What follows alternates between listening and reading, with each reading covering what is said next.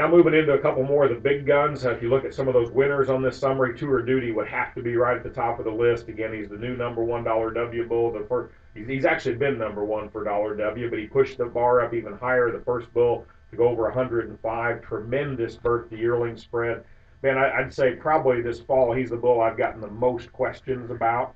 People want to know about these cattle.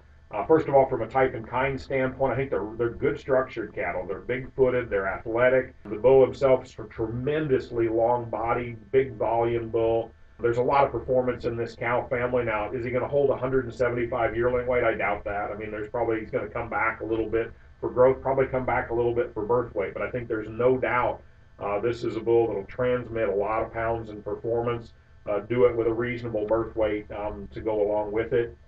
Again, he's moved up into our top 5 for sales for the fall, and I would expect that to probably continue as we move into the spring. Everybody that sees him, everybody that sees his progeny, they're very impressed, top to bottom. Cool thing is we've got a couple of bulls that fit that mold. Rampage is the other bull. Again, from a total data package standpoint, I'd say these two are the big winners in the summary. Similar profiles here. In fact, Rampage now the number one yearling weight bull. He's number one for feedlot merit as well. Big ribeye bull, $150 for $B.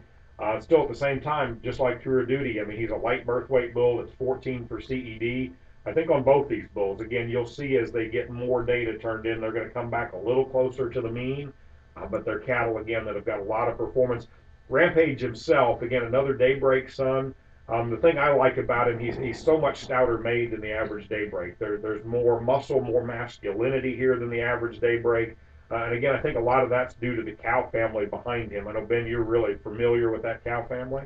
I am, Doug, and I've seen a number of progeny obviously out of her, and I've seen her, the donor female herself, just a really moderate framed, super deep bodied kind of cow, built like a tank. I think the one thing that we want to say here too, Doug, is don't overestimate the size of this animal. He himself really is a genuine middle frame kind of bull that right now the data says that maybe he's a quite a bit taller and quite a bit more mature size to him. We don't know how he's going to breed, but he is a middle frame kind of bull that, like you say, has a lot of power, a lot of muscle, and a lot of masculinity. Again, we really like that cow family. We've brought in a few other sons. The Firestorm bull is one of the newest bulls, Ben. He is. This would be, one of the most recent out of that cow. Really good protege son. When you look at total spread on his EPDs, when you look at the fact that he's up over 1-1 on marbling and ribeye both, and at that 140 benchmark or so on $B. This bull he's in and he's making semen, yeah, exactly. and so we're sure excited about bringing on another protege son. Yeah, he's making semen and ready to go. We've got a couple other even newer sons of the bull that have just arrived. So we'll be a few days out on having semen available. 2 confident sons, Ben. Yeah, and I guess I'd talk about them in kind of concert, Doug. Conviction and assurance both at the same time. The real difference is, the conviction bull does maybe offer a little more growth and a little more $B, but I think the talking points really on these two bulls, conviction's probably a little more moderate in his frame, maybe a little more natural rib and flank to him, whereas the assurance bull is going to offer just a little more size. He's going to offer maybe a more attractive kind of a package, maybe a little cleaner, neater made kind of a bull. But all in all, these two bulls could be used side by side in any breeding program, I think, and try to get the best of what's about to come. And I think when you start to look at, there's a lot of good confident sons out there, but when you look at combined $W and $B, I think these two bulls really come to the top. Adding some additional scrotal to the conversation, making sure you have some marbling components to those same conversations, and some growth. They bring it all to the table, don't they? Yes. Another young bull that I think brings a lot to the table, and he'll be prominently featured in this next sire directory, is the Baldridge Territory bull. I mean, you've got a bull that's 12 for CED, over 100 for yearling weight, and 130 for $B. Again, brings a little bit of a different pedigree to the party.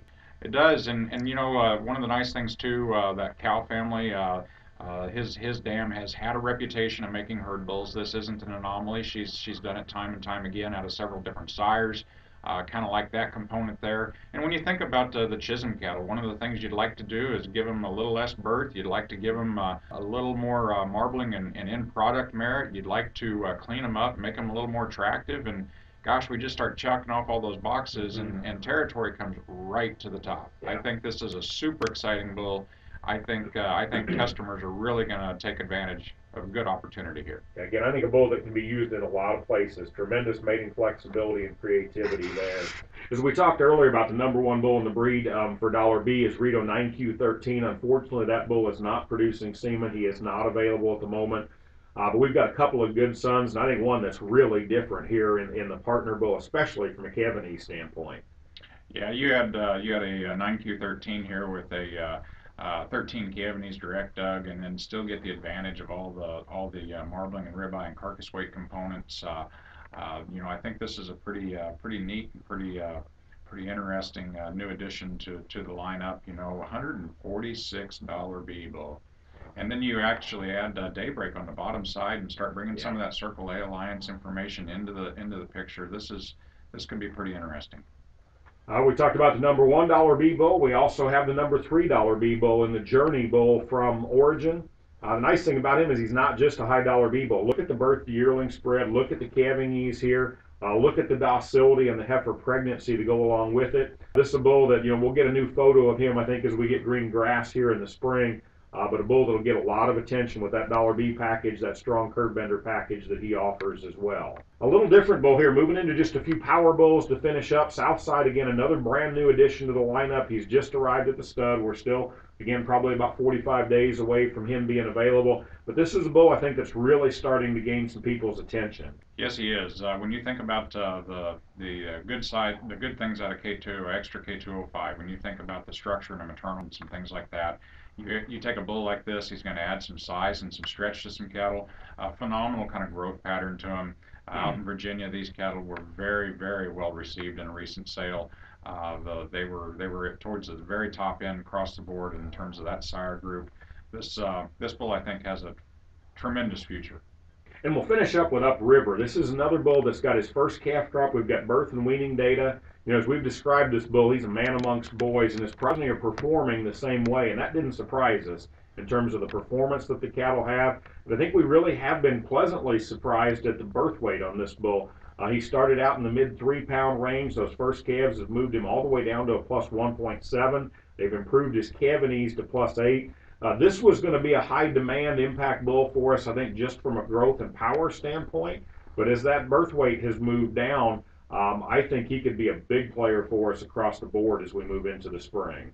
Well, that was a semi-brief overview, I think, of some of the highlight Angus bulls that will be in the spring sire directory. Again, we're working on putting that piece together this week. There's a lot more bulls. As you start to look at the list, we really did try to whittle it down a little bit this morning.